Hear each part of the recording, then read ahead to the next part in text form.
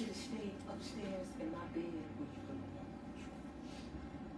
Rose, now listen to me. Okay, we can get a handle on this thing. We can talk this out and come to an understanding. Oh, so now it's we. Where was we at when you was rolling around with some godforsaken woman? Before you started making a damn fool of yourself. You are about a day late and a dollar short when it comes to that. Look, it's just...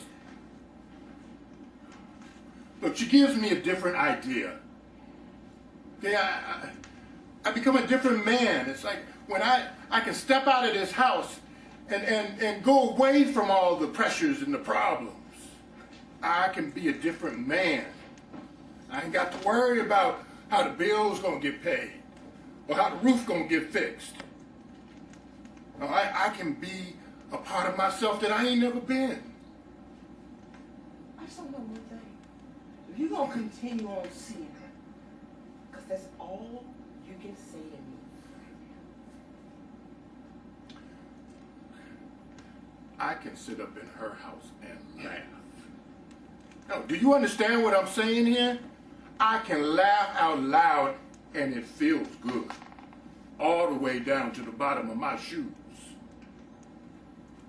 And Rose,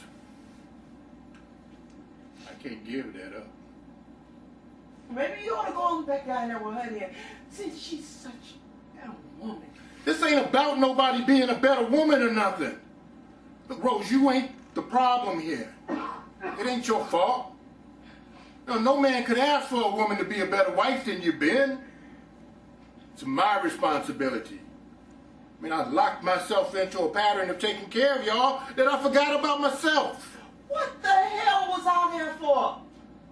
That was my job, not somebody else's. Rose, I done tried all my life to live decent.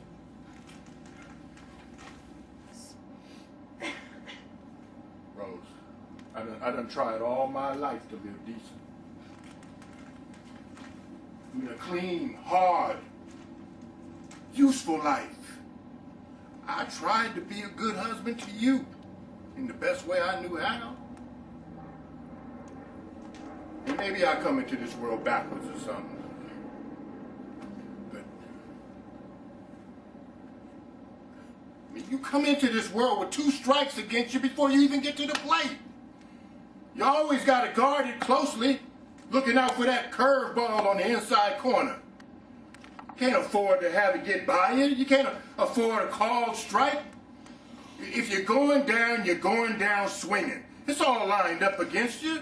What are you going to do? Well, I fooled them, Rose.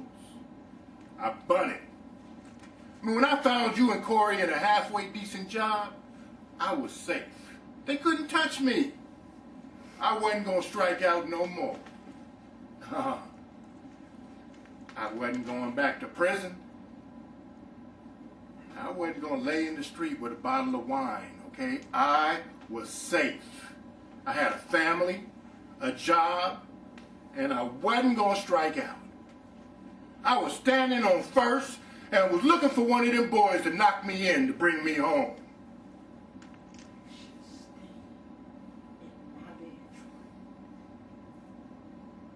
When I saw that gal,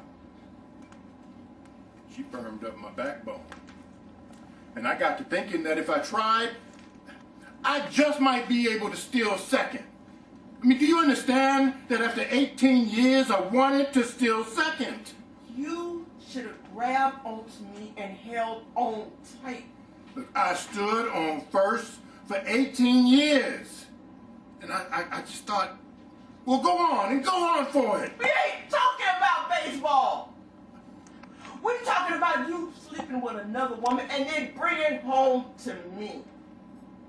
That's what we're talking about. We ain't talking about no Look, baseball. Rose, you ain't listening to me, and I'm trying to explain it in the best way I can.